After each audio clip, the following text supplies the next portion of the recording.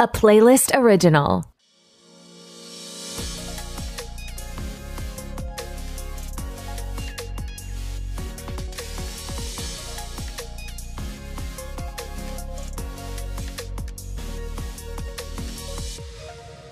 All right, everyone. Welcome to episode 3 of Back to the Blockbuster Presents Deep Dives with Owen and Gaius. My name's Gaius. I am Owen. And that's Good to Owen. be back. I know this one came up kind of quick, even though this is like bi-weekly. It kind of felt like this one came up pretty fast. I know it did, but it was good because I think that we're kind of hitting our stride with these picks, and it's starting to get like some interesting movies. And I am glad I have picked another one that you had not seen before, so I feel like I'm doing pretty good. Yeah. He actually did pick one that I haven't seen. Thankfully, I've heard of this one this time. It wasn't like the other one where it was like I hadn't heard of it and hadn't seen it. Just a little bit of the response to the second episode and kind of what you kind of mentioned when we were recording it. They liked that it was like different from the first one. It wasn't like, just a rehash of like, oh, they're just gonna like break it down scene by scene. Like, I mean, each movie will be different, and they actually like that, the pick was something lighter, so it kind of can tell that all types of movies are going to be discussed on this thing. It won't be just one type of film. So and then that, along with the regular show, got us back in the top 5 on Good Pods for film reviews. Let's go. Thank you guys. But Owen would not be satisfied until we're number 1. That was like never. That was like a big thing when we were starting this new show. He's like, we got to get back to number 1. Gotta get back to number 1. That's the goal. We were number 1 on there for a few times. So yeah, with the power of 2 shows, we can do it. Yeah, we got this. We got this. Well, we always make fun of the whole like banter thing that we have to do, where it's like, oh, what did you do this weekend? But actually this weekend we were not together. We didn't see each other, so there is it's not fake this time. I was in Big Bear with mutual friends of ours, and Owen was back home in Hermosa, and so there's that. What did you do this weekend, if anything? Did you watch anything, catch up on anything? Yeah, so this weekend I actually kept it pretty chill, didn't do too much, but I did start Yellowstone for the first time. So I had actually not seen it before. I caught the first episode. Our friend Andrew was like, hey, dude, if you haven't seen this, you got to check it out. So I watched the first episode over at his place, and it was really, really good. I really enjoyed it. I wasn't sure how much I was going to enjoy Kevin Costner, but I think he does a fantastic job. I think he does a really good job. The actress who plays Beth in it, I can't remember her name exactly, but she's just apparently she's a fan favorite. Apparently everyone so loves her. Just like, yeah, it's just like she's completely diabolical and evil, which they even say in the show. It's like, you can't be her because she's willing to be evil and do bad things. Beth Dutton, by the way, I just looked it up. She is a fan favorite. I don't watch it, but I've heard really good things about it, and I mostly hear about her from a lot of people that really love the show. Yeah, like they said, she's a scene stealer for sure. I've never watched it. My mom loves it, but I'm always leery of like things that my mom recommends to me. So like, I was like, I don't know. Like I thought it was like, I got like nighttime soap opera vibes from like the previews, but other people I know that like it say that it's a little bit like that, but not too much. Like the writing's really good, the acting's really good. I don't think it's really nighttime soap opera-y, but there was an interesting thing. I was at work today, and I was talking to my coworker, was telling him that I was watching the show. He actually went to college at Montana State, I believe it is.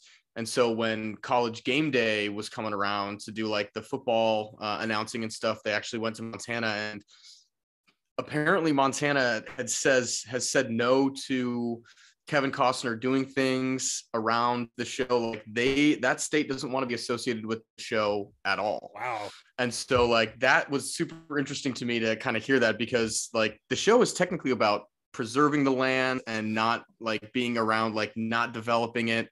But maybe the state actually wants to move forward and progress and become a little bit more developed. I honestly don't know, but I just, that was a very interesting sort of fact that I heard, that they don't really want to be associated with this whole, this whole interesting show, but I really enjoy it. I think it's fun, and there's definitely some messed up scenes and some action that's pretty good. And so it's kind of like Family Dynamics. It's like Succession, where it's like, you love your family, but you also hate them because they're trying to do what's best for you. And so there's a little bit of those vibes kind of coming in.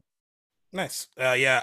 I know it's like one of the few shows on like TV that's actually increased viewership with each season. Like it gets more and more popular each season. Of course, there's been like spin-offs for it too, or like there's Too many. There's a lot now. There's been two now, right? Yeah. I think 1883 and then 1924 or something like that, somewhere in there. Harrison Ford, and I think is it Yeah, Harrison Ford and Helen Mirren on the 1924 one. I'm sorry if we're getting that wrong. And then in 1883, it had like Tim McGraw and Faith Hill, and like, I went out there for with Joe Blow when they premiered that in Vegas, and it was, people were obsessed with it before they even got a chance to like watch it, and it was just because it was associated with Yellowstone. I think I'll give it a shot because too many people have like told me that it's good. And I really like it. I think you'd enjoy it. It is long episodes. I think the pilot's like almost an hour long, so it's definitely not a quick watch. But I know 1883 is actually, a lot of people like it better and like it a lot more than the original Yellowstone. So, and it's the prequel, so maybe that's like maybe a good place to start. Who knows? Yeah. And by the way, Owen asked for my Peacock to be able to watch Yellowstone, and I called myself a subscription pimp because like everyone I know has at least one of my like streaming services. I think Owen has my HBO Max and my Peacock now, and then I log into my Disney Plus, and there's so many names on it that I kind of forgot that I've given them to people. So Netflix. I actually have your Disney Plus too. Did you see my Avatar character?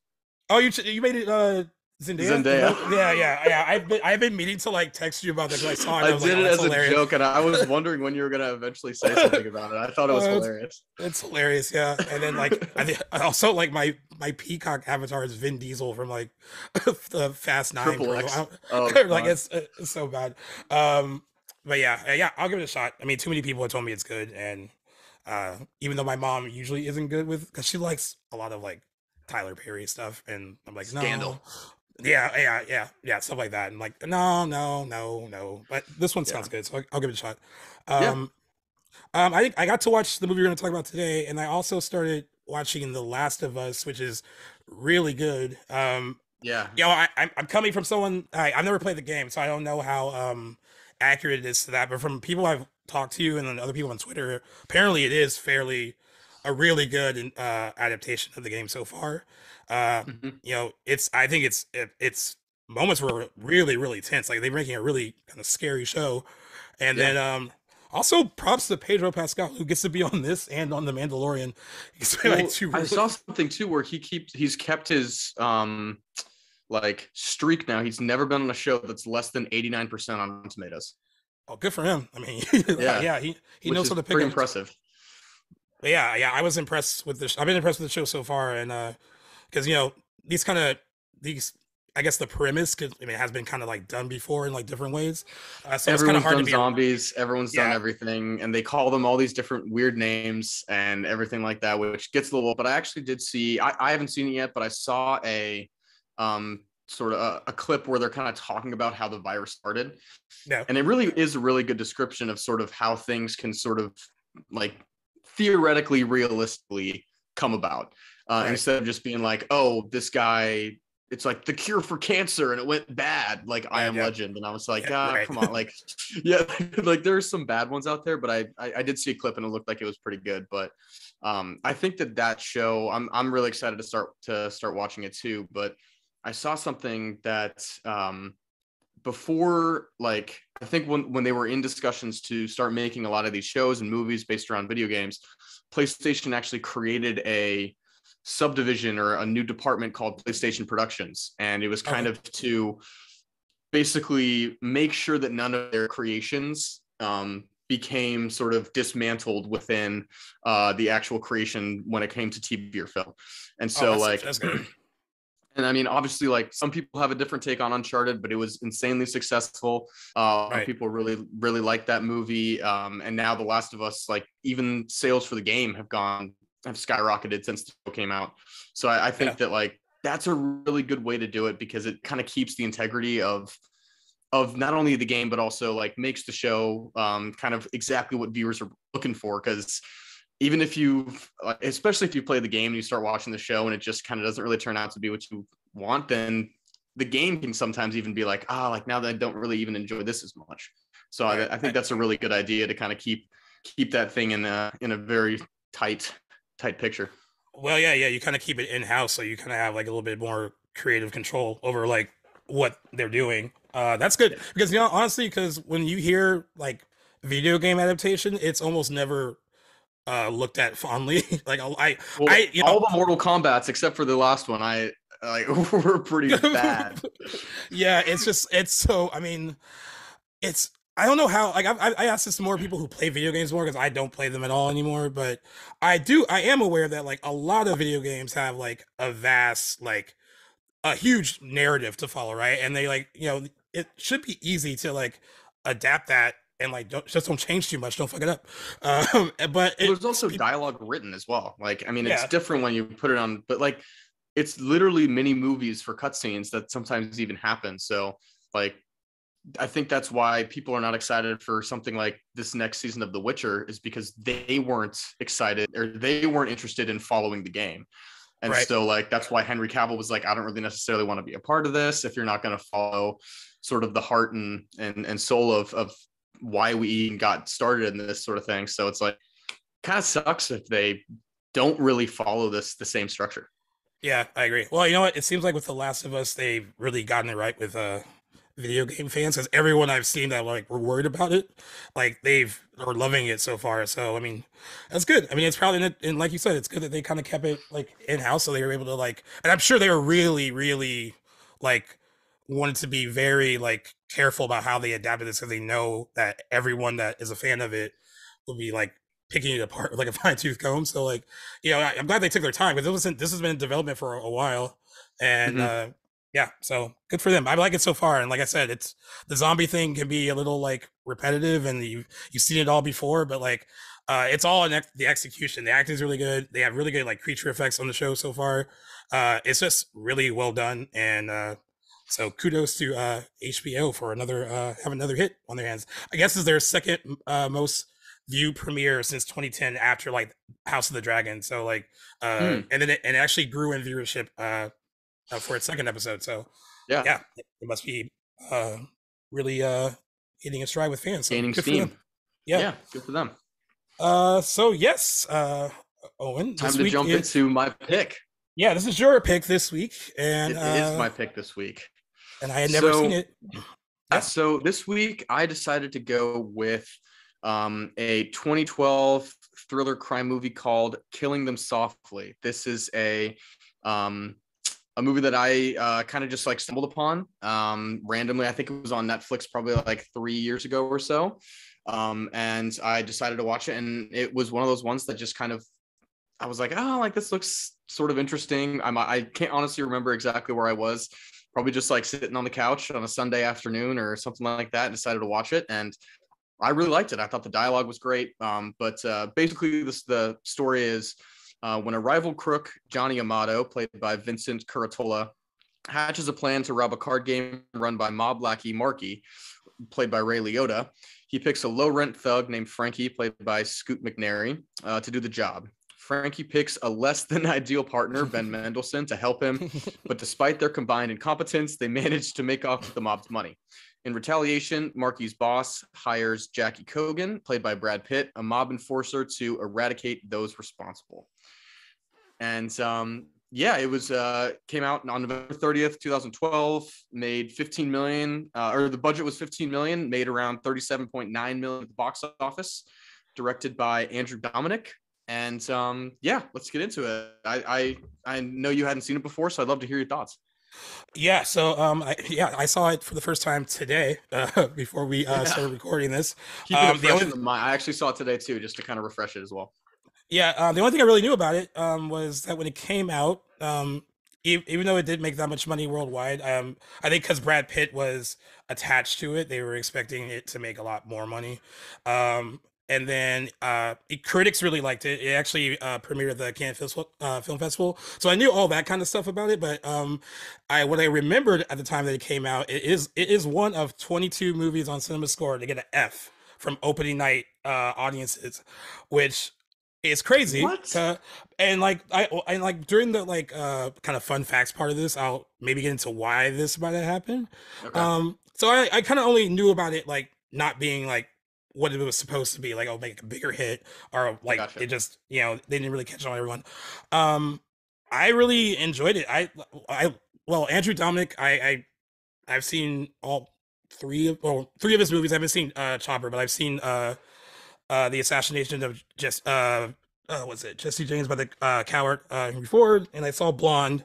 He has a really unique kind of like visual style, and Hmm. you really get a lot of that in this, which is what I loved. I mean, there were some might think it's kind of like artsy, a little too artsy, a little A bit, little but bit, yeah. I actually liked some of the kind of choices he made because it made like certain scenes that wouldn't be that interesting a little bit more interesting to watch. Yeah. Um, he also wrote this movie, and I want to give him props. I know it's based on a 1974 novel, but I love good dialogue, and this movie has a lot of great dialogue in it. Mhm.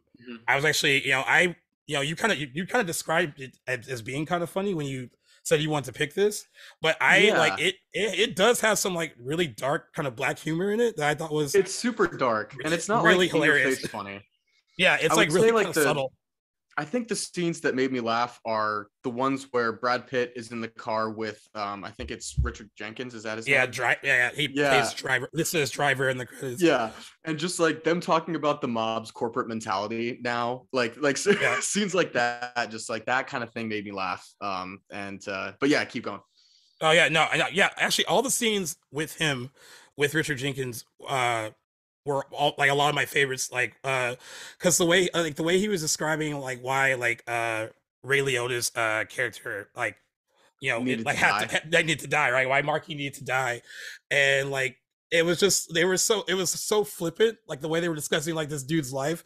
But even before that, when they were talking about after he got beaten up, and they were explaining like, oh, like he has a broken jaw, he's like broken teeth, and then there's like an issue with his spleen, and then they were Yeah. like, well, and then he was like, oh, he's out the hospital now, and they were like, oh, Like so I guess the Mrs. spleen Spleens, thing, all right. okay, all right, yeah. And the way they were just kind of like talking about it, like it was just like Just it so was just really nonchalant. nonchalant. That's I mean, I a lot of the dialogue was like that throughout the entire film though, and I really Mhm.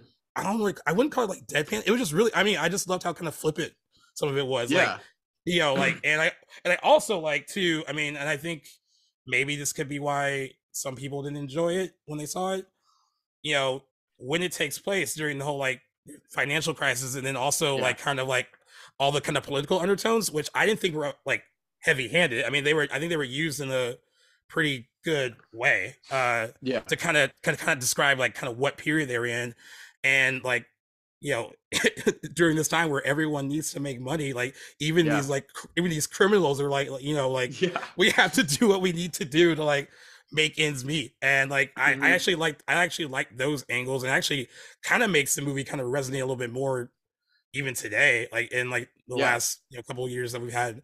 I know, I just thought it was really smart. I thought it was like really really intelligent, and and I guess like I wasn't expecting that so much because I watched the trailer, which like, makes it look like it's a bit more action packed than it Yeah. is. It made it look uh, super like kind of Bourne style. yeah, so like that's a little misleading. So I actually didn't really know what to expect, and I think within like the first 10 minutes or so I was like, oh, this is not what I thought it was going to be like at all, like Yeah. whatsoever. um but it was almost like watching like a series of like little plays. So there's only like there aren't a lot of Mhm. people in scenes together. It's usually only like two, if that. Yeah. And like it feel like you were just watching like just like really good actors kind of just like go back and forth like you're watching like a stage play. And so Yeah. that allowed like the dialogue to really shine through a bit more, and also allowed uh me to get really invested in like the characters as well. Like I really enjoyed that I part of understood it. them a little bit more and But yeah, that was my Cliff Notes thought of like what I thought it was. Yeah, I appreciate any movie that has like really wicked smart dialogue, and there's a lot. I'm surprised that like it's a very quotable movie too. Like I was surprised that like I feel like it should catch on more so people can actually like quote it more, because I was listening to some of these lines and I was like, I'm surprised people don't like reference this more. Don't say that all the time. Yeah, like they need to like more people need to discover this movie. That's why I was Do you like, have an example? actually, I actually took one of my notes. Hold on. I forgot what the actual line was. James Gandolfini is in the hotel room with the hooker and Yeah. Brad Pitt, and then like basically like dismissing her. And he says something along along the lines of like, next time put the condom on with your mouth and don't act like you're and don't act like you're. I forgot what the exact line was, but it was really like it was really funny. Don't act like your ass is like a treasure chest or something. like that. Yeah. It was like hilarious, and I really enjoyed it. It was a good pick. Gandolfini definitely surprised me. I'm wondering what he did after this, because you can tell he does look kind of rough. I mean, that's his character in the movie, is that the guy's in a bad spot. He's drinking heavily. He's kind of like definitely been in better places before. But like just the scene when they're at the like the lounge or whatever it is, and he, where'd you go to get that? And the waiter's like, what? Like he just doesn't really understand what's happening, and he just like downs 2 martinis, chugs at Brad Pitt's beer, and then he's just telling the story about how he's about to go to jail again, and like you can see like it turns from a funny story to like if I go to jail again, I'm definitely getting divorced. Like he kind of has had these sort of he kind of has this rapport with Brad Pitt where like they talk like it's old times, and he has these stories, people that they both know, but then he kind of devolves into like what his current situation is, and you can see his like sort of depressing inner monologue and like all these different things, and you'd see Brad Pitt just being like, damn, like you are not the same person that I remember. I mean, and that even goes along with the story, because like he's in the hotel room, and I love what he says to Michael Jenkins. He's like, whatever he hasn't fucked in the last 3 days, he drank. Yeah, that's another really good line too. That's another really good line. And he's like, oh, like do we need to like get rid? He's like, we need to get rid of him. Like we can't have him anymore. We can't have him anymore. So everyone, for a frame of reference, like he enlists him to do one of the hits, and because he like had a lot of respect for him, and like you quickly realize that that he's not the hitman that he once was. Well, when you first see him, you're like, oh, this guy's the man. You're like, this guy's like. And also like Sopranos, you're like, this guy is like head of the, like he's number one on the list. He's more expensive right off the bat, like they say. And then you just see like, oh gosh, this guy is not who you thought he was. Yep. Speaking about, I was thinking that too, because James Gandolfini passed away in June 2013. This came out in November 2012. I think he, I'm not sure when he shot. There was a movie in 2013 called Enough Said that he was in with Julia Louis-Dreyfus and Toni Collette. I'm not sure when he shot it, but I was thinking that too, because when I was watching, I didn't know he was in it, so I was like, I was kind of going through like, oh, did you kind of get a surprise? You're like, oh gosh, James. Yeah, a little bit, and I looked up when he passed away, because I was like, I couldn't remember, and like we're coming up on like 10 years in June. But I was thinking that too, that the character is supposed to look a little rough, but I was like, I couldn't tell if that was like there. I mean, I wonder if that's sort of maybe why they cast him like that. I mean, he's perfect for the role in whatever situation he was in personally, like whatever it is, but he just does a fantastic job just playing this alcoholic, beat down ex-con man. Or hitman or whatever it is. And only 2 scenes. It's great. It's a great thing to have like an actor like that, like kind of make an appearance in something like this and kind of blow it away. As he slowly when he's in that hotel room and Brad Pitt's just looking at him, and basically he's like, all right, trying to like, are we going to do this? He's like, he can't do this, and then he just goes off. I can't. He goes off on he goes off on this like drunken like tangent that makes no sense, and then like he's just like talking about a hooker that he loved in Florida. He's like, okay, he can't do the hit like at all. Like, I thought that was really, really interesting, and like it's also crazy too. A lot of people in this movie, James Gandolfini passed away. We just lost Ray Liotta as well. Also very good in this movie too. And then Sam Shepard, who plays Dylan, has also passed away. So 3 of the movie stars are no longer with us, but I mean, like always a reliable Wait, sorry, presence. I mean, who's the third one you said? Sam Shepard, he played Dylan. Oh yeah, Sam Shepard. Yeah, he also passed away. I think in 2017. Um, so yeah, I mean, it's just crazy to think that like so many of these people have put in such good work in a lot of movies in the past, and then like Yeah, wow. uh, just thinking about them like not being around. I really did like Ray Liotta's character though, and I thought it was I like did too. yeah, I thought like, and I love the idea. I mean, of like uh, kind of setting that thing up where like you're sabotaging your poker game and then like getting kind of paid on Yeah, the the back end whole of doing that. the I thought it was story really is interesting. like, I mean, if it's based on a book, I mean, that's just like an incredible plot, like just in general, Right. where it's like he rips off his own game and Yeah. then brags about it later. But enough time has passed that everyone thinks it's like kind of funny. Everyone's still making money again. Like no Yeah. one's really that worried about it. Everyone's kind of made up for their losses. And so, but like I think the best acting that Liotta does is when he's getting robbed at that second game. Yeah. And you could just see in his face, he's just like, even if like he's like, this is not going to be good, like because Right. you can just see like his facial expressions where it's like, this is not me. You can see all the other players are looking at him being like, Right. you motherfucker, You like did this why again. like you're really doing this again. Right. And like it's, and I also love how Ben Mendelsohn, like he doesn't say anything because his Australian accent would just immediately give him away. Yeah. But it was crazy though, because those like sort of pantyhose masks that they're wearing, Yeah. like it makes them look so like you can't tell what they look like. What they look like, yeah.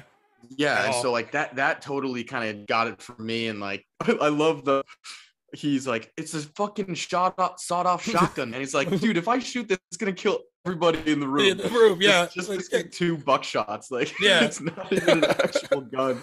Yeah, like the tiny little mistakes that he makes just in order to do this. But I love the plot point of like, hey, it happened once, no one's gonna expect it to do him again. But even Brad Pitt's like, hey, even he's not fucking stupid enough to do it twice. He automatically knows that he didn't do it. But from the eyes of the public, no matter what, you got to rough him up, and then eventually you got to kill him. Yeah, that's why I thought it was funny when they were like, because again, it's that like kind of like flippant, nonchalant dialogue in the car, and he was like, "Well, they basically got to take him out," and he's like, "Well, why? Like, why do we need to?" And he was like, "Why?" Because he didn't do anything wrong. He didn't do anything wrong this time, but he was like, "But the streets knows that he did it once, and they probably think that he did it again. So like now you have to." And he was like, I love. He was like, "I just don't understand." And then like eventually he comes around. He's like, "Okay, I get it now. Okay, I get it now." And then right after he's like, "Can you do it?" Just exactly. Can you do exactly? Can you just do it? And then also, I mean, I thought it was cool that like Frankie and Russell, Scoot McNairy plays Frankie, Ben Mendelsohn is Russell. I guess it kind of proves that even like 2 idiots can like pull something like that off. Yeah. It's successfully. But like with most cases, someone talks too much, and you also shouldn't partner up with like a heroin addict. And in the case of like, in the case of Russell, he does a great job just playing this like just dirty Australian like criminal. Yeah, I really like when the first time I saw it, I was just I first of all I loved his accent. I think he did a great job with that. And like just the no remorse that he has for anything. He's just like, oh yeah, we're on this new bit snatching dogs. Just like just so matter of fact, just like, yeah, we're just stealing dogs and selling them in Florida. It's fine. It's paying the bills. It's just so like, and they both met in jail, and like there's like that's just the life of the criminal. And I feel like I love the scene when Scoot, who plays Ben Mendelsohn's partner, is kind of talking about it. He's just like, listen, like I can't find anything to do. Like I went to this place to try and get a job. I don't have a car. I can't get halfway across the city in order to do this. Like I'm like a month away from knocking back on jail and saying, let me back in. Like, cause I don't have any opportunity for me to kind of do anything. Like he's probably a felon. You can't get a job, can't like things. So at that point, like they have to resort back to crime. And I thought that was sort of I mean, it's obviously not like 100% realistic, but there's definitely a lot of that out there where there's just not really especially in 2008, where it's like there's just not a lot of opportunity out there. And so it's like once you've kind of committed to this life of crime, you got to find waste money. And if the case is robbing a poker game, I guess that's what you're gonna do. Yeah, I mean, like that's why I think it's really. That's why I'm glad that they tied it into the whole like financial crisis, because it kind of was like kind of showing that like everyone was struggling. I mean, and on some level, and like everyone was trying to figure out like what they needed to do, and like not that you should like really empathize with the life of a criminal, but like that like that dialogue exchange what you were just talking about, like I've been trying to like get something and do something and nothing's like panning out, so like you resort to whatever you feel like you need to in order to make a quick buck, I guess, and that's what these guys end up doing. They're not smart at all, particularly Russell. Not smart at all. But I think even they're surprised that they pull it off when they pull it off. Like like they don't even think that it's gonna actually like work. But I thought that was like really like their dynamic was really fun to watch. Like they were really like I thought they were really good together. In their scenes together. And speaking of like the kind of stylistic choices, and they actually both involve Ray Liotta when the scene where he's getting beat up. First of all, I'd like to say not just beat up, getting the shit kicked out. Kicked out, yeah, exactly.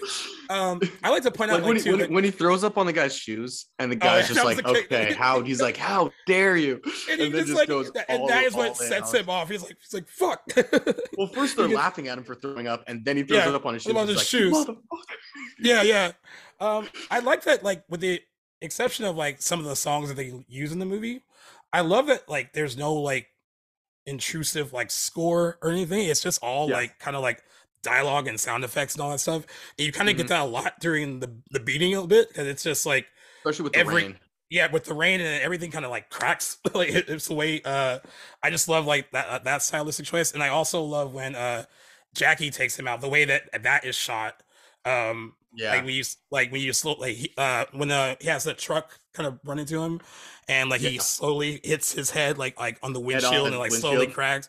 I thought that was like really interesting. I know like for some people that'd be like artsy fartsy like film student tricks, but I thought it was actually really cool to kind of like, I mean, we've seen people get like shot in movies a lot by hitmen, and like you gotta try to make it interesting. And I thought they did a good job of like or Andrew Dominik did a good job of making that visually. I also think the stylistic choice too was when Russell and the other guy are having a conversation about like, he's basically saying like, oh yeah, there's a contract out on us, but they're both so fucked up on heroin that like they're kind of going in and out of focus, and like there's a lot of lens flares and sort of like it's going from like fade to black, and like that part I thought was really interesting, because like it was a lot, and like kind of towards the end of it I was like, can we just kind of speed this up a little bit?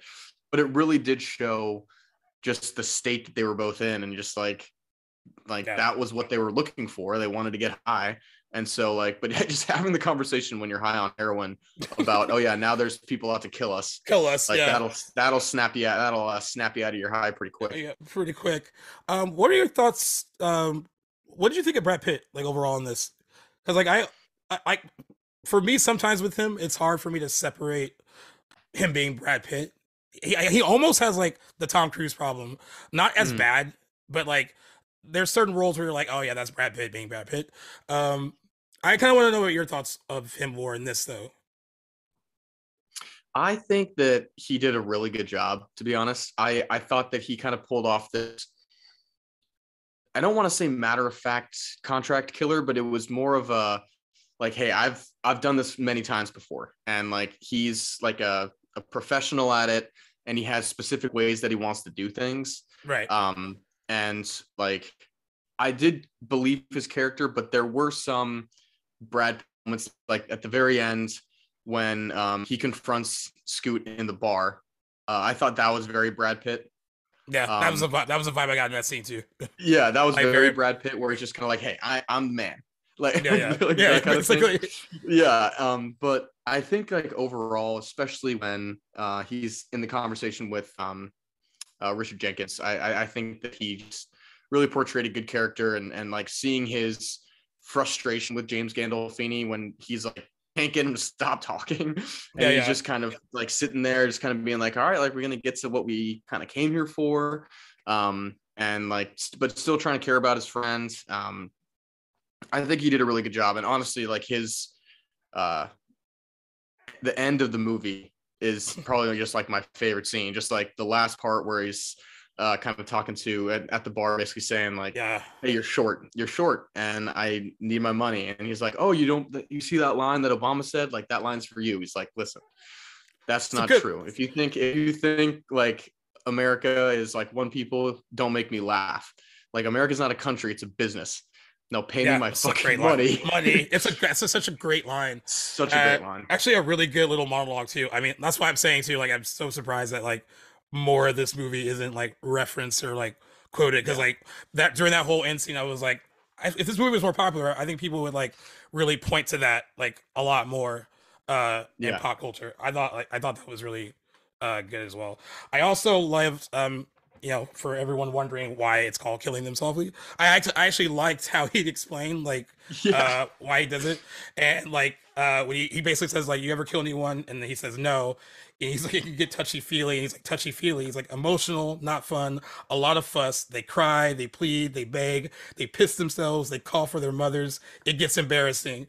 And he's like, I like to kill them softly, from a distance, not close enough for feelings, don't like feelings, don't want to think about them. I thought that was really a good Shakespeare. I thought it was really cool. It's just a job. He doesn't want to have to deal with all the emotional stuff. Yeah. I like that. Even a hitman's like, that can get to you. Like, don't plead with me. Like, come on. Like you're just making this kind of harder. And that's why he does it. Like when he kills Squirrel. Like, I mean, that's the only part for me that I didn't think was that, like, as a hitman, like that's a really far and tough shot with a shotgun. Like I didn't expect like that necessarily. Because that one just kind of seemed, I mean, obviously he knows the guy, so he wants to do something like kind of probably from afar. But that one I was just kind of like, damn, like that seemed like that would spark a lot more like public interest if you fire off a shotgun. Well, it's like really loud. So like, I thought it would be immediate attention to like what you're doing. And then if anyone looks out their window and they see a bloody dude on the ground, and then another guy, and then the guy walk up and shoot him in the head, like that's probably gonna call the cops. I like after he shoots him, and there's like that moment of like silence, like you're like, all right, he's dead, and then all of a sudden you just hear him go, like he's groaning, and you're like, that's okay. Dude, the shotgun blast to the back of the head. I mean, I knew that was coming, I guess, but like I wasn't expecting to see it open up the way it did. Yeah, that like, was pretty graphic. I was like, Jesus, like, for a movie that doesn't have a ton of action in it, it's really violent when it is violent. The Ray Liotta death is super violent. Violent, yeah. I mean, like it's aggressive. And even when he kills Scoot, like in the garage, like in the garage, that scene got me too, because it's just like he's kind of toying with this guy, and the guy thinks that he's getting off scot-free. He's like, oh, I did him a favor, like I helped him with this, like I'm gonna be okay. And then he just gets shot, and then Brad Pitt just starts wiping down the handles and the steering wheel, doing all the things he told him to do. Like, don't forget to do this. Like, I thought that was. I also love when he takes the keys and the guy's like, "Oh, I was gonna keep it warm for you." He's like, "I was gonna keep it warm." Yeah, he's like, "No." He's like, "No. I'm not." Seen people get it warm too early. I also love when like they're leaving the scene and like he's driving too fast and he's like, slow down, and he's like keeps going fast and he's like, slow down, and he's like, do you want to fucking drive? And it's just like like stop her, and they switch. I thought that was really funny. That was good. Actually, I did kind of feel bad when he went a bit, especially, I mean, like clearly he was like they both were in over their heads. I mean, Russell of course ends up getting arrested, whatever, but like and deported. But like that one was because like I knew that he wasn't gonna let him go, right? You just know, based on who Jackie is at that point, that like he's not going to let him go. But then there's this false sense of like, oh, like maybe he might, because the way he's talking to him and like kind of walking him through what he needs to do, and like and even when he was like speeding too fast and he's like basically calling him like kid, like slow down, like he's talking to him like in a endearing kind of way. Kind of grooming him, kind of being like, hey, like this is what you got to do, like. But I kind of like, I was like, when I was sitting there watching it, I knew like when he got out the car, I was like, he's gonna kill him. But I was like, where? I was like, when is it gonna happen? And I was like, How is it? what? Yeah. How? And then I just saw the gun, and I was like, yeah, like, and he just popped him right in the head, and it was just Yeah. so, also very And then graphic. 4 more shots just straight to Yeah, the, yeah, like, yeah. yeah. I was like, I think he got him, man. I think he got him with the first one. Yeah, I thought that was yeah, that was the one that got me. But yeah, I mean, judging on who Jackie is, you knew he can't leave anyone that's like leaving the witness, basically, right? Yeah, so definitely. So he couldn't do that. I kind of want to go back to the political references, like, because they have a lot of different ones. I mean, they have Bush talking, they have Obama talking, they have a bunch of different people, sort of two sides talking about the Treasury. And the way that I kind of interpreted that was like, everyone wants to hear what the politicians have to say about it because they're just hoping that they're going to fix it. Right. But like, the way I kind of took it was, it's all just talk. Like, it's all just like politicians talking, promising us things that like, at the end of the day, like he said, you're on your own. In America, you're on your own. And so like, that's kind of the way that I took that dialogue, was like, regardless of like all of these different things that you're hearing in the background and hoping to happen as the outcome, like, at the end of the day, you really just got to fend for yourself. Yeah, I agree. I actually like the way they used a lot of the political messaging and how they did it, like whether it was just like listening to it like on the radio in the car, or like hearing it on like TV, and like it kind of was like it reminded me in a way like 25th Hour used 9/11 as a backdrop for like what was going on in that movie, and like what New York City was like at the time that movie was made. And Spike Lee wanted to like create a movie that was set in New York, but then not ignore like what was going on in New York in that time. So I kind of got the similar vibe with this, where it's like all that just kind of was like, it reminded you of like what period they were in, or what the world was in or what was in at that point. And kind of hearing all that kind of like hopefulness from like one politician, like all this change, that all that other stuff. And but yeah, you're right, it is like, at the end of the day, for a lot of people, unless they see that change, it's all talk. So like I really liked that part of it, because I mean, it's a balance, because I think maybe some people thought the politics was overhanded, or like kind of like heavy-handed in this. I thought it was just right, though. I didn't think it was like too much of it to distract from like what was going on. Like, at the end of the day, you're watching like a kind of dark comedy, like crime thriller, right? So it is like not to be taken too seriously. But the circumstances that they were in were realistic, and kind of like everyone's kind of fending for themselves. And speaking of which, I think the most random scene is when Brad Pitt's walking to the bar to meet with Scoot, and that guy is like in the background being like, "Get off my block, get off my block," and then he gets shot. Like, I totally forgot about that. I was just, and then Brad Pitt doesn't turn, doesn't say anything. I was just like, wait, where are they? Like, what is going on right now? It was like, completely forgot about that scene when I saw it again today. So I was like, I mean, I guess it's kind of done to kind of be. I mean, I laughed. I mean, I laughed. I don't know if that was like the wrong reaction to have, but I kind of took it a couple of ways, where like, okay, the neighborhood, wherever, is like fucked up. This is what's going on in the neighborhood right now. I also like that, of course, he's a hitman. He's seen it all. So him just walking by it and not even giving it like, he's heard gunshots. He's not worried. That made it funny to me too, that he's gonna like whatever about it. But yeah, I think it kind of works I thought that was really funny too, like, because I wasn't expecting that at all. It was just so random. Because like, I mean, that's the only thing you're hearing as you hear him get out of the car, is the guy's just like mouthing off, and then he just gets gunned down. Yeah. I to circle back a bit about Brad Pitt in this. First of all, I thought he was going to show up like a little sooner, because it's promoted as like a Brad Pitt movie, right? Yeah, he's on the cover. He's on the front. He's on the poster, brandishing a shotgun, guys. Which is probably why, for one scene for about 30 seconds. Which is probably why the general movie going public, when they saw it, was like, this is not the movie I was promised. What the hell? Yeah. I made that reference about sometimes he can be too Brad Pitt. But Brad Pitt is really good at delivering kind of like very like condescending, nonchalant dialogue. He has really good like comic timing, but in this, having that and then also being like, I believed him like in the role Yeah, though. Like definitely.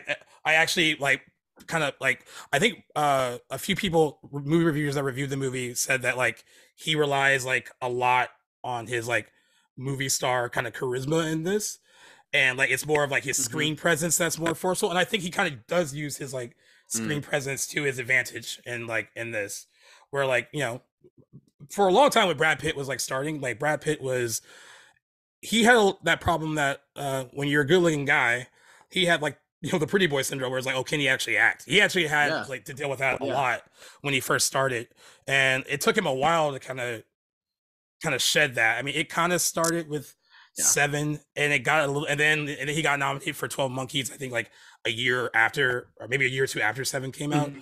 Mhm. And you know, it's interesting, you kind of see like his progression over time, and like the movies that he has chosen to make, and like you get Yeah. something like this, like, Well, you he know, this is produced not, it too. I and saw he that as produced it. well. Yeah, he did. He produced it. I mean, he had already worked with Andrew Dominik in 2007, and from what I read, Andrew Dominik just texted him like, "Hey, I have this part in this movie. Are you interested?" And he just texts back, "Yes." He's like, I'm So in. that's how that, you know, so that's how that deal was made. Like, you know, I don't need to read the script. Just like, yeah, I trust you. Well, the way I see Uh, it, sort of pretty boy, I sort of see his like hot Brad Pitt in this movie is like, right.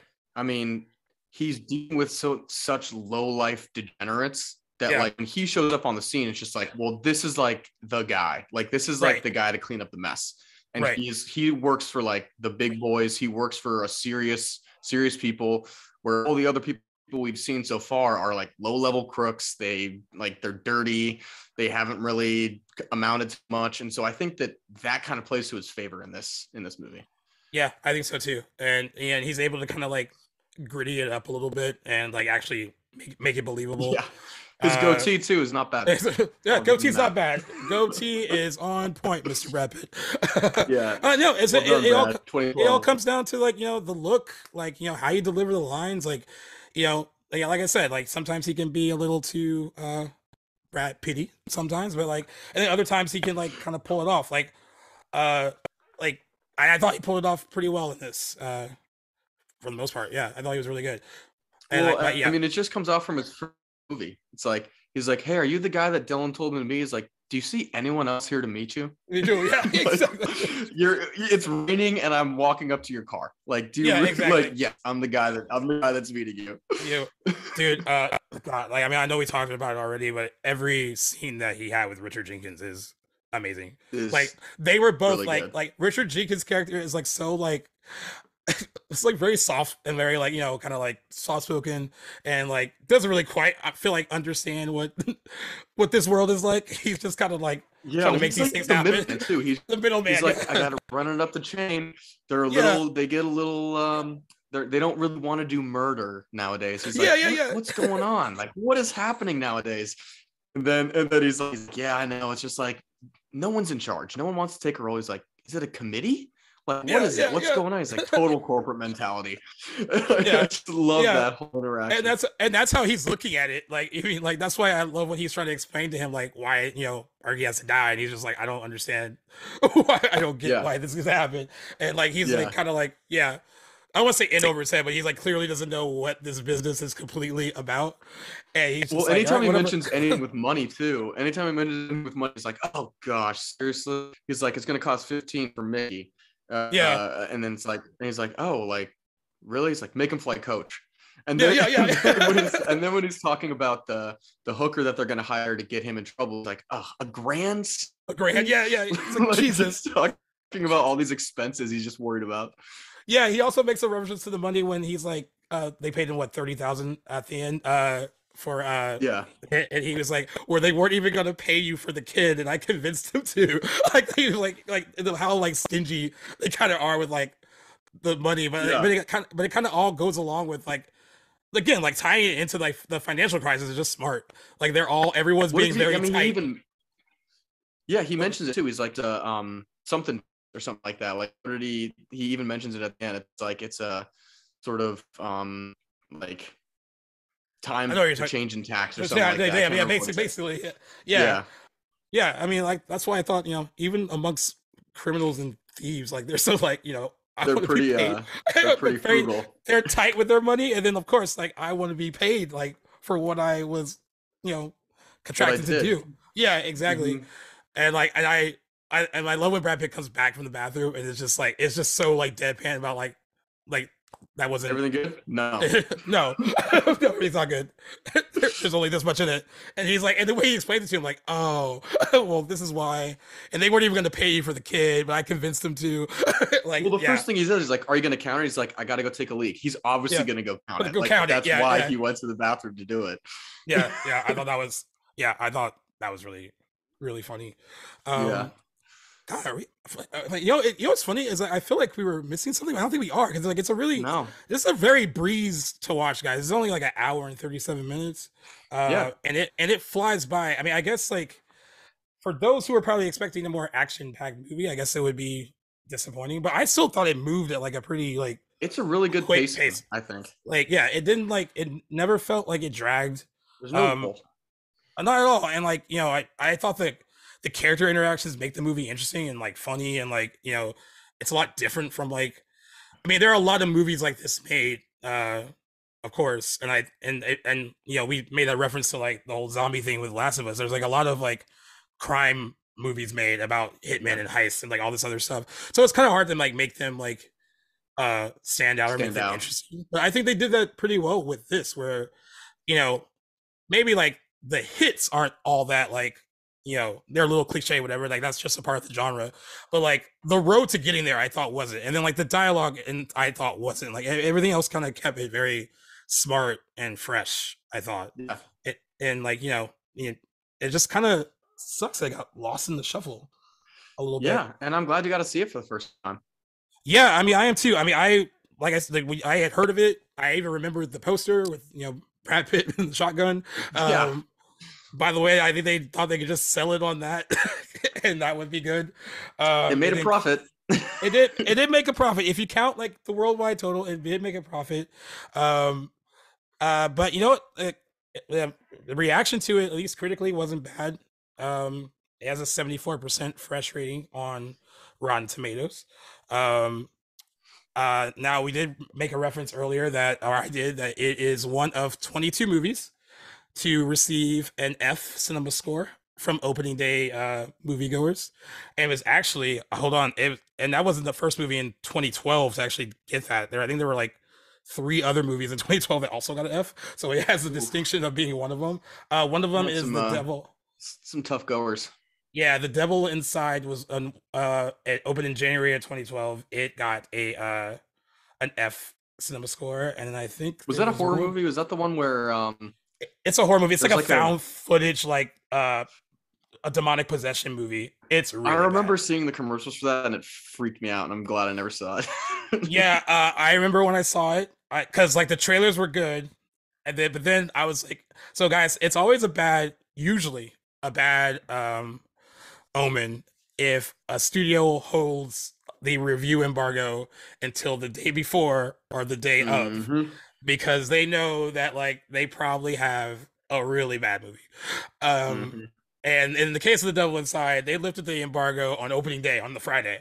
So like I saw it opening night, it was a packed theater, and it opened to $30 million. It made money opening weekend. It fell like a ton of bricks after that.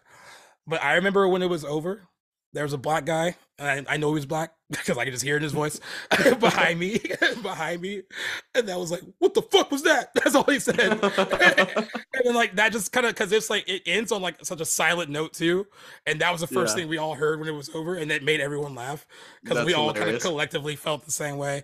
Like, I think what was that? I think in the case of this movie though, since it got good early reviews out of the Cannes Film Festival. It got good reviews from critics. I don't think like they were expecting like people to not be that receptive to it. I kind of think it was an issue with marketing it and making it look like it was something it wasn't. And this is also coming out during a time where like the whole like movie star thing doesn't quite matter as much at the box office. So like, having Brad Pitt be front and center doesn't necessarily mean that like everyone was going to go do see anything it. good. But I thought it was interesting. The one bad review that I saw was from the late Roger Ebert, the guy with two thumbs up. He didn't like it at all, and I kind of think he missed the point. But he said it was a dismal, dreary series of cruel and painful murders, cast in a similarly dreary and joyless cityscape. He also found the performance depended mostly on the actors' established screen presences while pointing out improbabilities in the plot, such as how the mafia manages to support itself without crimes involving civilians. Like a captive animal struggling to free itself from a trap, they seem reduced to gnawing off their own legs. He didn't like it one bit. Well, the thing is, that review sounds like exactly what the movie's about. Yeah. That just sounds like a perfect description of what they were trying to portray. Yeah. So here's the deal. Roger Ebert, when he was alive, and he God rest his soul, he was a really renowned film critic. A lot of his reviews, when the movie is supposed to be like this, like if he can't find anything like likable about it, or like if the characters are like, oh, if it feels so like dire and bleak, he's tended to give bad reviews based on that. But it's like, well, that's the movie they were making, so that's the point. Yeah. So like, it don't quite I don't always get his point. He does this a lot with scary movies too. There was like so much gore. I was like, it was scary and it was graphic. Yeah, there's so much gore. I was like, well, it's a horror movie, dude. I don't know what you expect. Full of jump scares. Yeah, but most people understood it. Total Film said it's a tough, stylish, violent, and it's studded with stars.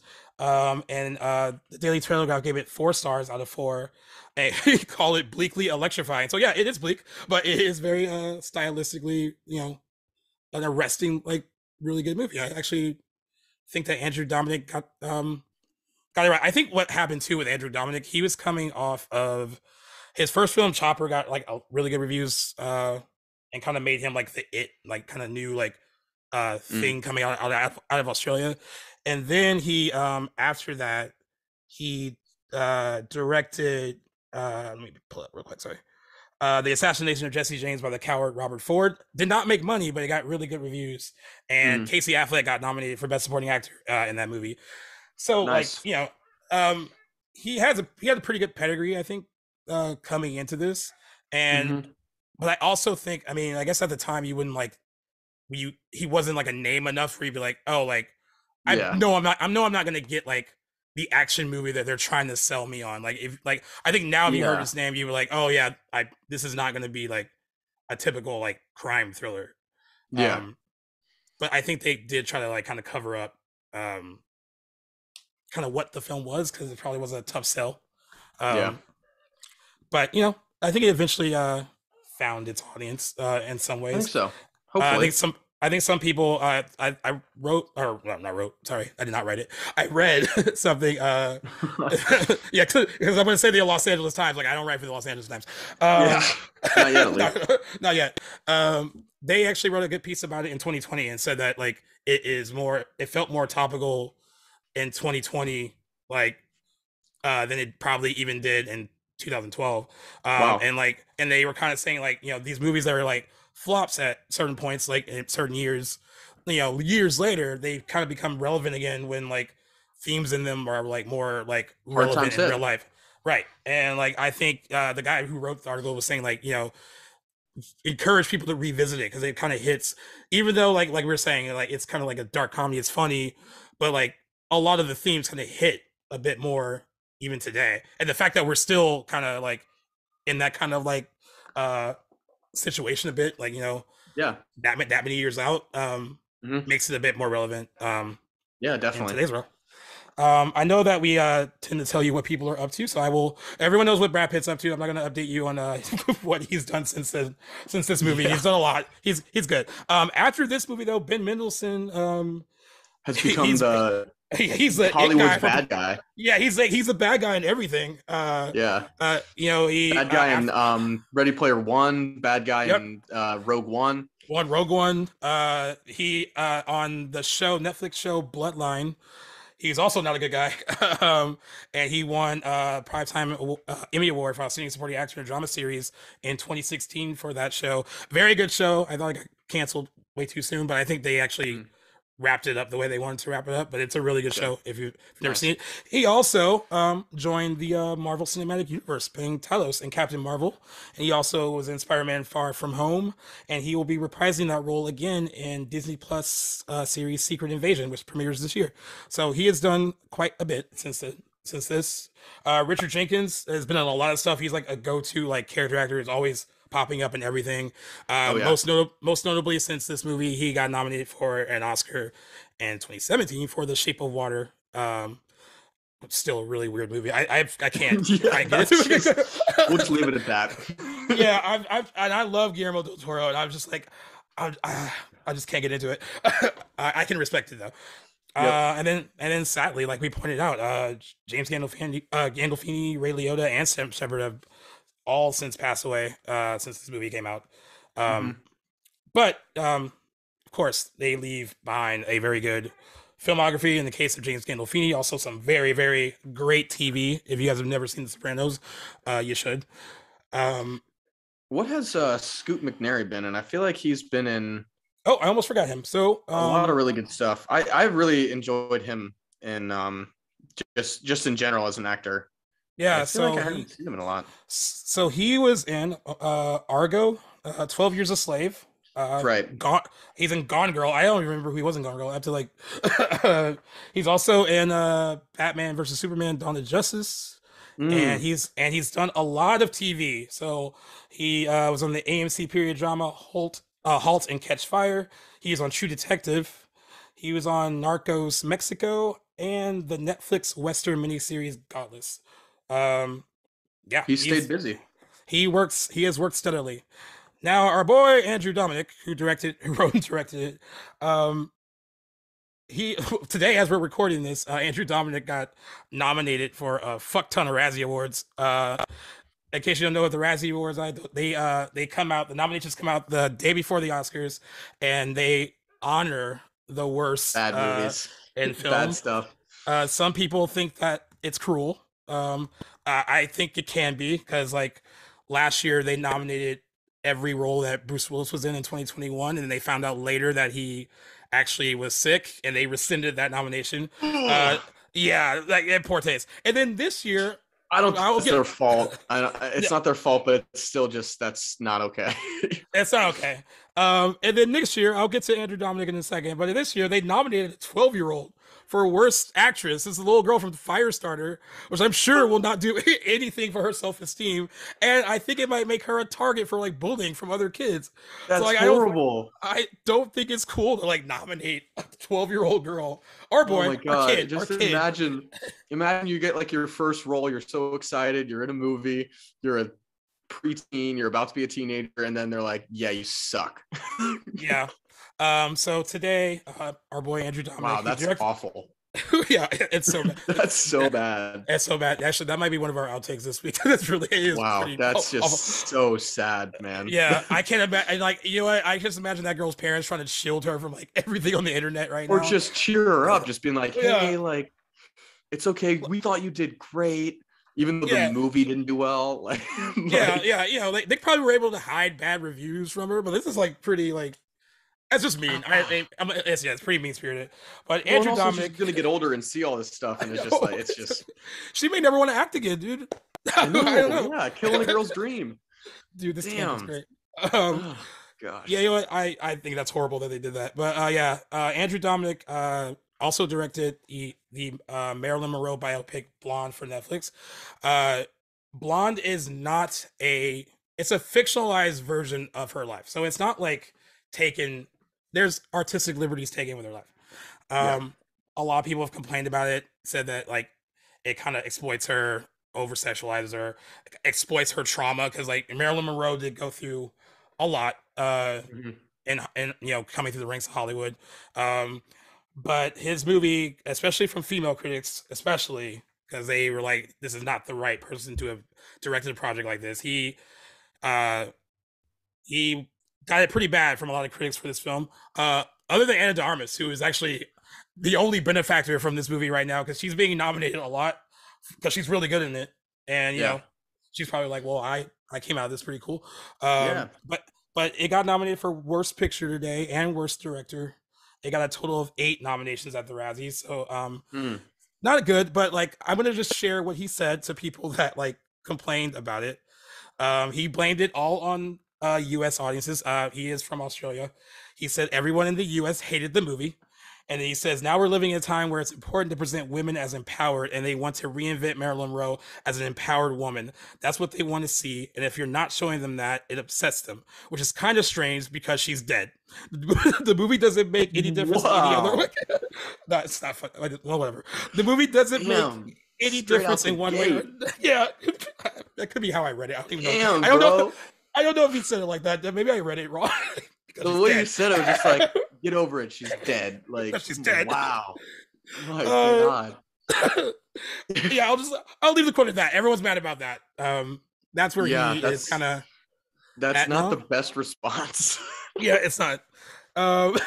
It's horrible. But you know, especially when he's like, "Fuck the U.S." Like, you guys didn't get it. You guys didn't get it. Yeah, you guys didn't get it. Yeah. I mean, I will say, like, even in the dialogue and Killing Them Softly, there's some pretty like messed up dialogue towards women. Like, even just like the opening scene when Ben Mendelsohn's talking about like some of the girls that he's gonna try and sleep with, and then James Gandolfini talking about like the hooker. Like, there's some pretty like racy things that he says towards the women, and I like after you kind of mentioned that about the director, I was like, damn, like he doesn't really take any liberties here. Not at all.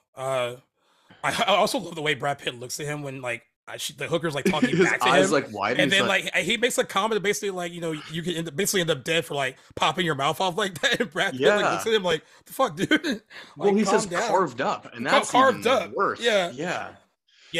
So that's Brad Pitt's like, whoa, man, relax. Yeah, that's what Andrew Dominik is dealing with right now, but he doesn't seem to care. He's happy, he's pleased with Blonde. I'm sure Anna de Armas is pleased because she's probably gonna get an Oscar nomination tomorrow. So like, you know, at least he directed her to that, potentially. So there's that. All right, so here are, should I say fun facts? Because some of these might be like one might be depressing. Here's just some facts. Here's some facts about the movie. About Killing Them Softly. All right. The Turkish former minister of culture found the movie so offensive that he told the press that he wanted the age bar for this movie to be raised from 13 to 18, or if possible, remove it from theaters altogether. Well, it's R, so it's already 17. Yeah. Well, I don't know how it is like how the rating system is in other like countries and stuff, like how it works. Yeah. But apparently he was very, very offended by it. Despite being listed in the main cast credits, Sam Shepard has under 6 minutes of total screen time in the movie. I'm trying to remember. I can't remember. I don't even remember what was he in? What so they reference Dylan. They go to that person. I forgot whose house. I think is it Marky's house? And like, oh God, I can't remember actually because I had to look up what Sam Shepard looked like. I mean, it's 6 minutes. I don't even remember what. Is it like? Is he the one of the hit guys that's with like Kenny? Is it that? Oh yeah, so yes, it is. Yes, so he isn't in it that much at all. He looks completely different. Yeah, and is it and like crazy? That's 6 minutes too. Already mentioned one of only 22 films to have an F cinema score. That doesn't deserve that. Lanera Washington, who is the only woman both seen and heard in the movie, and she has 1 minute of screen time. I believe that is the hooker with James Gandolfini. Yeah.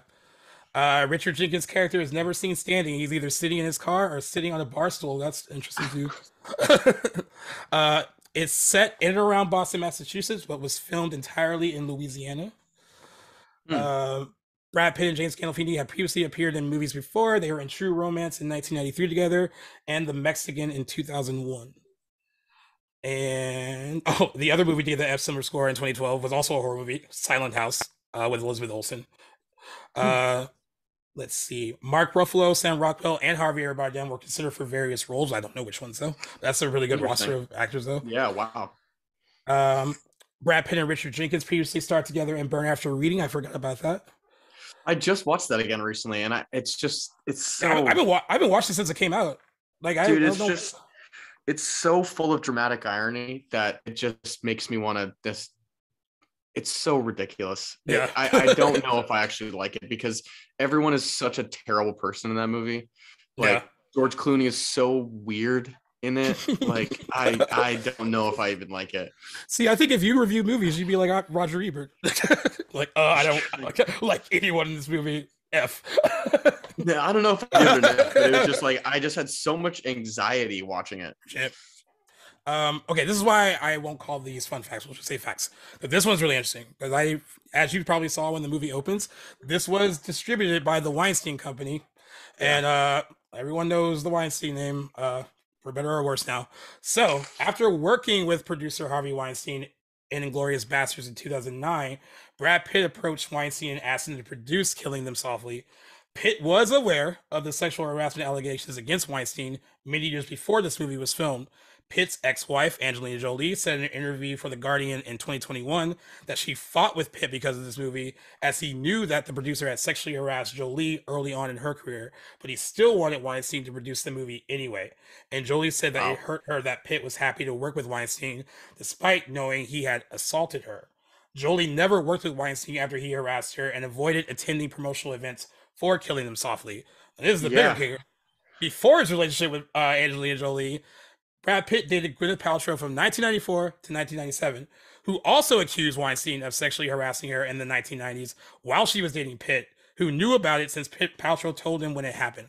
According to her in an interview on the Howard Stern show, basically he shut him down. He went up to him and was like, "Hey, leave her alone." But I just thought it was interesting that, like, knowing all this, he knew about he still wanted to work with him. And he still wanted to work with him, and that was like a lot of people in Hollywood at the time. Damn. Even Gwyneth Paltrow got a lot of shit too because she was in a lot of Miramax movies back in the day. Miramax was Weinstein's. They were like the Oscar bait company. Like, if there was a Miramax movie, it was going to get nominated for an Oscar. She won her Oscar for a Miramax movie for Shakespeare in Love. He had, sexually harassed her. She worked with him again on The Talented Mr. Ripley. He produced that. She has explained it though, like how they did it.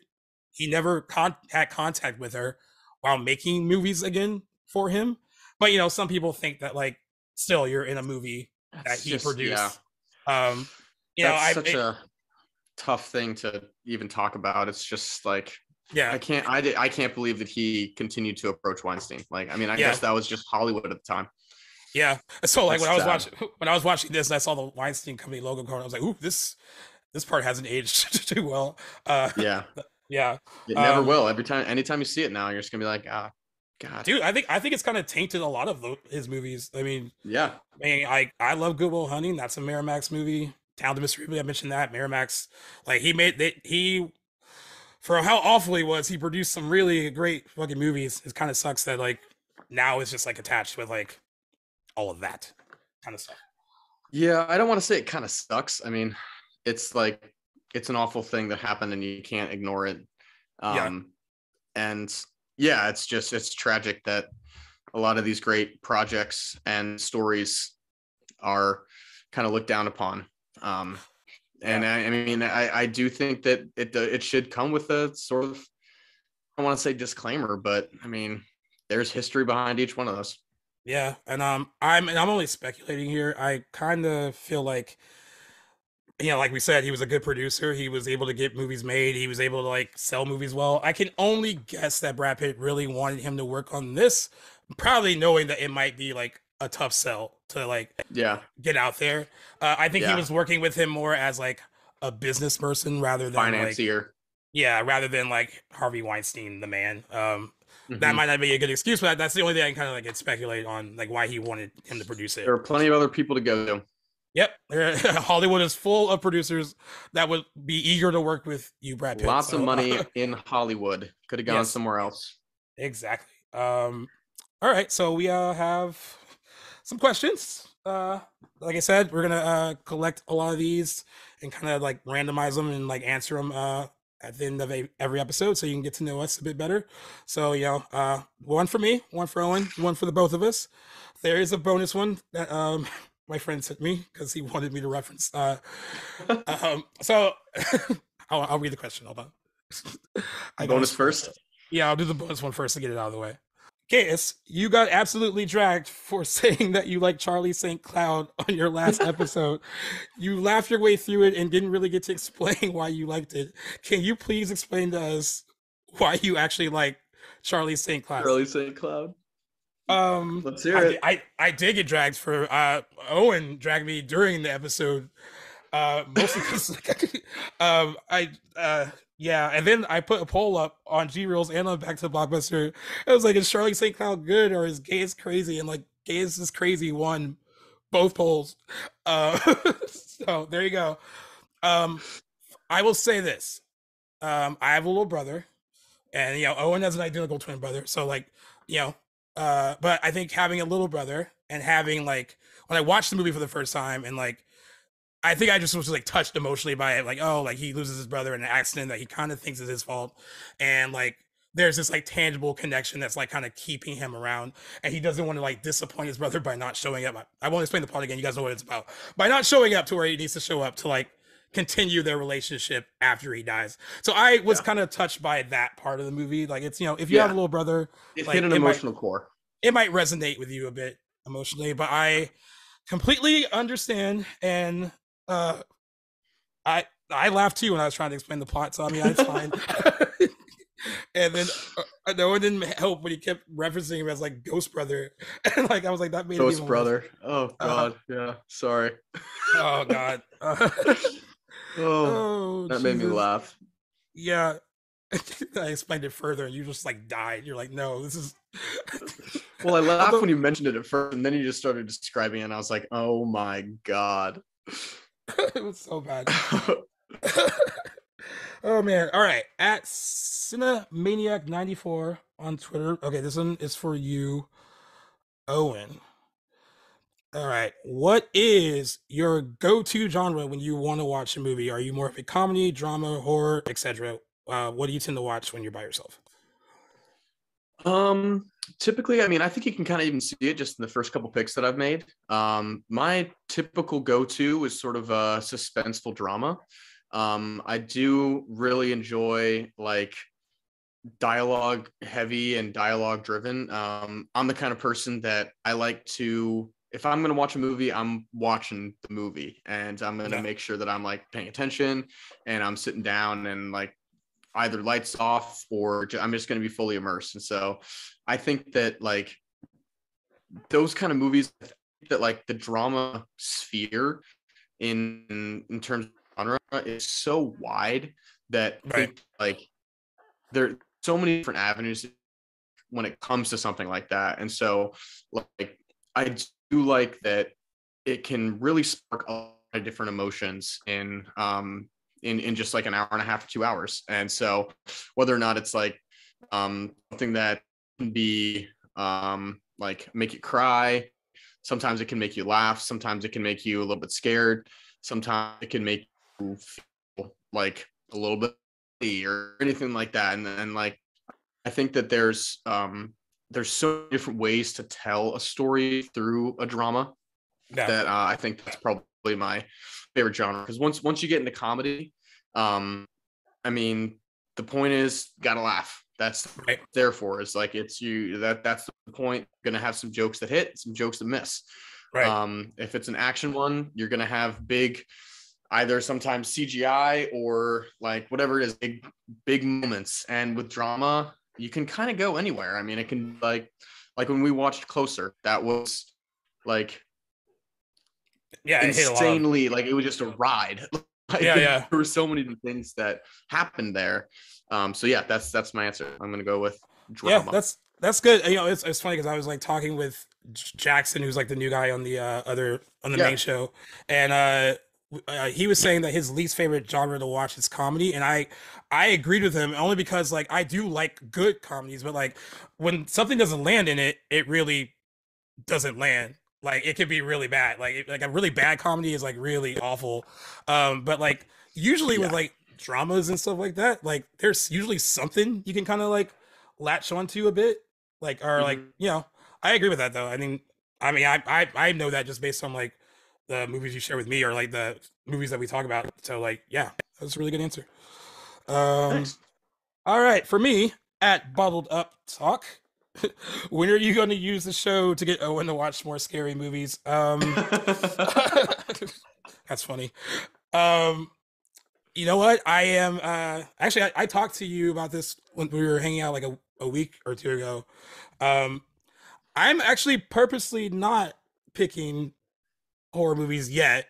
I think I will eventually, but Of course. I think I want it to like everyone knows I love horror movies. So like I Yeah. wanted to use it as a way to like kind of like pick other genres and kind of showcase that a bit.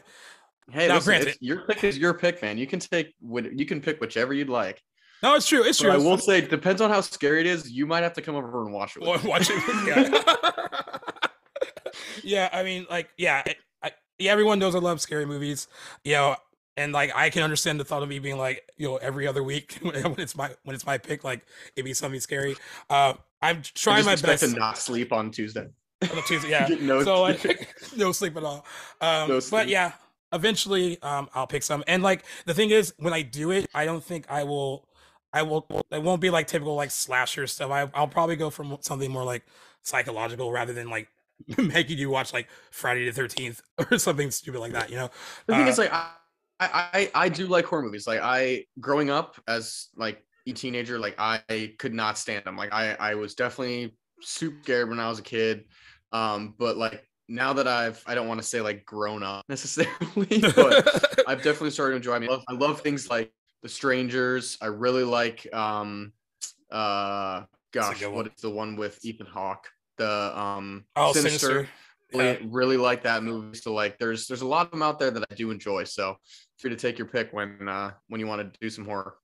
Yeah. All right. Yeah. I mean, I'm gonna sit on it for a little bit, but yeah, there will be one, and there will actually be more than one. But yeah, I'll get to it eventually. I was trying to, I was trying not to be predictable, and Yeah. doing that. like, but Next yeah, week's pick, Halloween. Halloween. Right? Like, okay, man. Cool. Like, oh, um, Great. shocker. Shocker. Um, for both of us at Jill 6, I know that you're only into episode 3 now, but is it stressful picking your picks when it's your week? Uh, Interesting. I'll say this. I won't say it's stressful, but I think I overthink it. Where it's like, Yeah. oh, I know we were only like 3 episodes in, but like, oh, Prisoners was like yours was like a heavy like drama, and then Igby Hmm. Goes Down was like more lighthearted, like more comedic. This one was Yeah. kind of like crime thriller, kind of dark comedy. So I'm in my head, I'm like, well, do I have to pick something completely different, or can I just go back to drama? Like that's where like my like head is when it comes to like it being my week, I guess. Yeah. So far. No, I totally agree. And I think, I mean, I like the way I think about it is that, I mean, this is a show with you and me, and it's Right. not, I mean, the audience isn't picking it. So it's like, it's what you and I like to watch. And those are our Right. picks that we get to do. So regardless of whether or not, like, we might pick a similar thing sort of week after week, like, that's just what we like to watch. So I think that, I mean, when I pick this movie, I try to think of things that, like, I know that I like not necessarily something that's like Inception. Like, I'm not necessarily Right. trying to pick one that's like a super popular one that's been reviewed 1,000 times, that if you heard us talk about it, you'd be like, yep, I heard that already. I've made that like I've made that point already. I've kind of thought of that theory, whatever it is. So it's like I'm trying to maybe stay away from that for now. I mean, Yeah. I also don't want to pick Tenet because I love that movie and you thought it was an absolute bastard. So it's like there are certain things that like Disaster of sound design, Jesus. it was just horrible. You're like, some like turn it up really loud. Like, I can't hear the dialogue, and then all of a sudden it's like, and then like fuck. But I think that it was like, it's definitely, I don't want to say stressful, but it's definitely like I definitely take some time to try and figure out what is going to spark a good conversation and what's going to kind of have some different elements in it that we can sort of pick. And I mean, we laugh all the time. So no matter what, we're going to find some funny things. We're going to make some funny comments. I'm never worried about that. Yeah. But I think that definitely have, like, it's always one of those things where, like, after you did your first one, I was like, oh shit, I have my pick next. Yeah. And but like you said, we laughed through it. I mean, we laughed through the Prisoners one, and that is not a fun movie at all. It's not funny. Like, it's not funny. So like, so I'm glad that we can still talk about serious movies and not have the conversation just be like super serious. Like, we can like, there's still humor in it. That's not our personality. But yeah, I agree with that too. I think even with just the 3 episodes and then what I'm thinking I want to do for my next one, uh it really has like unintentionally, I think, kind of like been like a showcase for like, I don't say smaller movies, but like movies that maybe like didn't catch on that much. I mean, Prisoners made money, but like it probably could have made even more money considering like the cast and the pedigree behind it. Ibby Hmm. goes down to make any money when it came out, Yeah. and this one, this movie was supposed to do a lot better than it did, because of Brad Pitt and like it having good early reviews out of the Cannes Film Festival. Um, but I kind of do like the idea, like who knows, like down the line you might pick something like an Inception, and that'll be fun to Yeah, talk about.